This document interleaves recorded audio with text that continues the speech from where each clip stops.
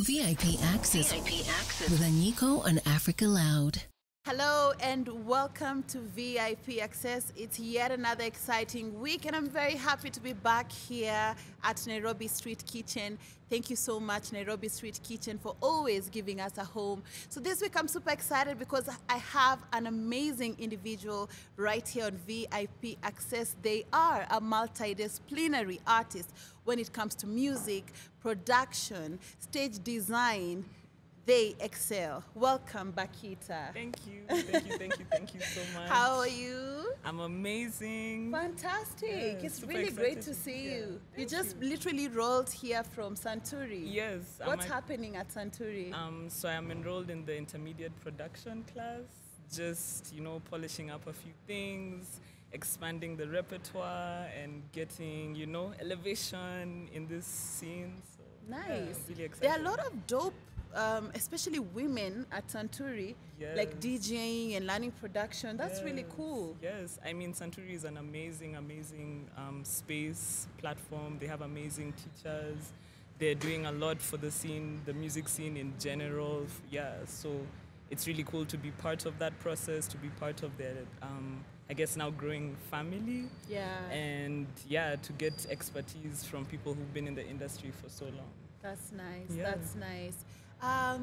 So for those who are watching us or listening to you, to Bakhita, what is your full name? Is that a stage name or is that your government name? Yeah, so Bakhita is actually my government name. My name's Bakhita Gikonyo. I go by Bakhita just because I like the name. I feel like growing up it made me very unique because I didn't know a lot of people called Bakhita. And coming into myself and being comfortable in the name, because you can imagine it being a unique name, kids always have a lot of funny things to say. So coming into myself, I was really owning it and carrying into my music and art. I just wanted to keep that feeling of ownership as well. So I use my name on everything that I produce. That's amazing. And one of the things I really wanted to talk to you is about, being yourself and being yourself unapologetically, because you're a multidisciplinary artist. So when it comes to fashion, design, production, music, you express yourself in all these different forms of art. So how do you do it? How do you balance all these different forms of art? Honestly, they all balance themselves out. I like that. I feel like being a creative, you can't have just one role. You have to kind of juggle a few things for even that one role to make sense. So my visual art complements my music, which complements the design, which complements the, styling. So everything just kind of meshes together beautifully. So even when one needs more attention, it will still kind of add value to the other one and vice versa. So it all works Do you want to name drop some cool festivals that you have been part of the creative and the visual work? Yes. I've worked with Beneath the Baobabs for the past, let's say maybe 4 years. In a very official capacity, the last 2 years, I'm one of the resident stage designers, which is really fun. See you guys there in December. I've also worked at Ongala Festival, which was in Bagamoyo just before COVID, which was really cool. And hoping to expand the, space of taking up space in this, stage realm. Expand the space of taking up space. Yes. I love that. So let's get into your music. Your voice. Did you always have this voice? Because even your speaking voice is so powerful. And then when you sing, even before I start to define a genre, when you sing, your voice already gives me that vibe that it is a chameleon of sorts, that you're able to, kind of have different tones. Is it? Can you? Yeah. How can you describe your voice? Wow, I'd say powerful. I'd say very expressive. I'd say very raw. I feel, so I'd let myself be the conduit of feeling through my music and through whatever it is my spirit and, the guides are trying to channel through me. So, I just let myself express as fully as possible, not to show off too much, but I have a very great kind of octave range, so we can do everything. I can hit low lows, I can hit the high highs, I can do the middle, and like you said, yeah, chameleon. It depends on what it is I'm trying to achieve, what I'm trying to put forward. Is it supposed to be sultry? Is it supposed to be light and airy? I can do it all. Yeah. And going into some of your past discography, there's Chamomile, there's also Purge, and there's another EP. Are you able to take me through your discography, and especially Chamomile, which also had some abbreviations like protect your energy? I think that's something you're very conscious about, and you put that out already. Like, I love to protect my energy, and I love to advocate for that. So if you could tell me more about your discography and that particular aspect of your art. So yeah, all of my music is inspired by the need for understanding of the self, the need for protection of the self, and expression of self, largely also through understanding the different processes that affect you as a person, as a creative especially. So it's very much heavy on understanding that mental health always has a part to play in understanding yourself and being able to put out work, trying to see how to balance between the needs of society and the needs of your own, you know, so that you're not ever at a place where you're giving away too much or not able to sustain your heart and your soul. So yeah, my discography all covers that through Chamomile, okay, breaking down the abbreviation. First of all, it's so funny because the first time I saw the title, I was like, what is chamomile? Because in my language, in Luo, chamo is actually E. When I saw chamomile, I just read it as chamo. So I'm like, chamo meal, which part of Luo is this? So that's quite interesting because that also means something in Luo. Yes. Oh, I actually hadn't known that up until you said that today, which is really cool. And I love that it has a more Kenyan spin on the feeling of the name. And in many ways, it's telling you to eat yourself up, to eat up the scene, to eat up everything about yourself, and to live in that power. So yeah, it works within itself. But essentially, when I was making it, camo was kind of like the need to camouflage or to wear all of these different colors and coats to fit into different spheres of the creative scene. Mile, because I'm running a mile, trying to, you know, get all of this together. And PYE, because you always have to protect your energy while you do it. So yeah. So do you produce all your music? Ooh. Or what role do you play also in the production? Because we just spoke about you coming from Santuri. You're currently upping your production skills. So tell me about the production. Ooh, so for the longest time, I actually worked with this amazing producer called Lemmy. He's based in Kilifi. He also works with the Beneath the Baobabs Festival. And we met in high school, so we had kind of always vibed on the same musical playing field. I also play piano, so we'd always be able to balance what it is we were trying to achieve. In that, some of the songs now I co-produced, in that I was able to put down piano riffs that he then used and created the whole beat around. Now personally where I've gotten, kind of just growing all of that because, you know, I guess going through COVID made me realize a lot of things, made me realize that there's a lot more that I can do to be self-sustaining in this music sphere especially. And I started kind of dabbling a lot more in live music, which is a lot of why I'd even say my voice is heavy on expression, because I really believe in, you know, the rawness of creation and that feeling. And in discovering and trying to sit in that a lot more, I started to realize that I wanted to be able to tailor my sound a lot more to what it is that I want. And yeah, so I decided to take up the production class, essentially, which is going really great. I also have like I said, a long background in piano, long background in vocals. I had trained in ABRSM growing up, so I guess all of this is kind of just making all of that make sense and putting all of the knowledge that I had from then, putting it forward. And yeah, I'm really excited for this journey and the music that will be coming out of this. No one is ready. I'll just say that. No one is ready. So that means the future for Bakhita Productions, you will be heavily involved, right? Highly, highly, highly, highly. Already visually, I'm completely involved and engrossed in my visual process. All of my music videos I've created, directed, co-styled, if not styled, built the sets and managed the production. So that was always something that was very fulfilling to me. So now being able to do that in the music as well is going to really elevate just having my signature put forward in a way that I resonate with. That's quite interesting. Well done. I can't wait to hear your new music. So I also wanted to ask you about how you identify as non-binary.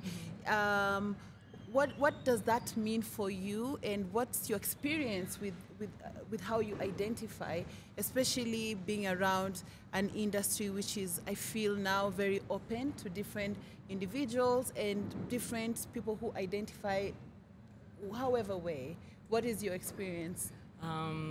Wow, so I always kind of knew that I was just this awkward kind of being, and this was never even to say that womanhood was something that I was like, oh, I'm not a woman. Like, for sure, I don't identify with what it could be perceived to be as a woman, but I do identify with the feeling of being a black woman, of being an African woman, because that's an existence that you can't erase, even as a non-binary being. So, yeah, coming into understanding different terminologies for what it is through expression outside of sexuality, I came to realize that I enjoy feeling, or rather I largely feel so much larger than just being in one binary space, which is either male or female. I feel like even in, much like my creative process, I'm able to do all of these things. Why do I need to have to put something that doesn't feel like it can be bound into one terminology that will end up meaning that I'm being misperceived? So, took the risk, started going and using my pronouns as they, them, which honestly was so fulfilling. And even when people don't get it, I don't even like get too caught up in it. For sure, I'll maybe correct here and there, but at the end of the day, I know it's for me. I know that my perception of myself feels solid in me representing myself. Of course. And and in the industry, I'd say it's opening up a lot more. Starting out, when I came out, I had a lot of, naysayers and people being like, oh, some people just now when they're coming out, and it's like, I don't know. At the end of the day, we're all growing in this, growing as people, growing into ourselves, and it's been a journey. It was my coming out story also wasn't the most great, just because I had an altercation with a police person at the now closed Jay's bar, which was really hectic. I actually got beaten up just for expressing in a queer way. And through that, I kind of just realized that, I didn't realize that was you. Oh, yeah, that was me. Jeez. Yeah. Sorry about that. Thank you. And through that, I kind of just realized that I can't actually just be silent about it, because until then I was like, okay, if you know, you know. But it's never really enough to just know for yourself. Sometimes you just have to stand out and speak about it. And the more you speak about it, the more normalized it gets. So I think creatively, that's where we are as an industry, because we've taken enough time of queer people coming into the scene, coming out as themselves and telling people this is who I am, and seeing the creative scene opening up to us and just being like, even us, we're queer in different ways, because I feel like everyone is slightly queer in some way, especially if you're creative. The way you think isn't the way everyone else thinks, which is queer thought essentially. So, it's beautiful. My hubby always says that we are all on some sort of spectrum. Exactly. And by the way, there are a couple of dope queer people in the industry. Kuyo. Yes, I love Kuyo. Oh my gosh. Jarrell. And I'm sure there are so many others. But those are the ones like I know closely, and all of them have had recent projects.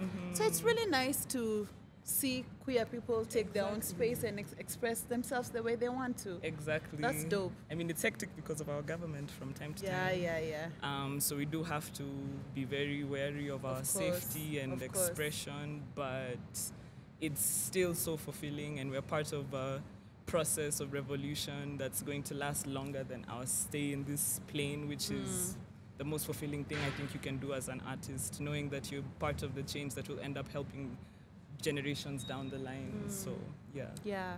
And what was it like growing up? Where did you grow up? How was family relations?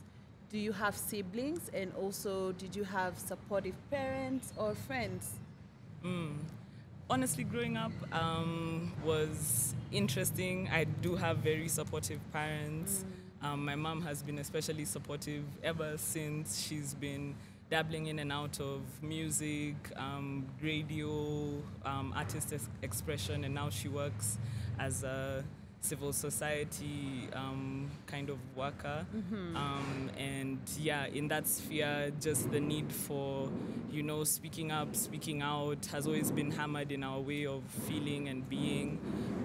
She's very conscious of our expression as Kenyans and all of that feeling. So it's been dope to have, I guess, my mom as part of my journey. That's so nice. Yes. Like she's been working with you this journey of personal expression of your art. Exactly. That's amazing. Personal expression from the jump, That's the amazing. jump. And that's one of the most, I'd say, holistic things that guides me still till Of today. course. Because, yeah, I don't think I'd even be able to have my artistic prowess, even my artistic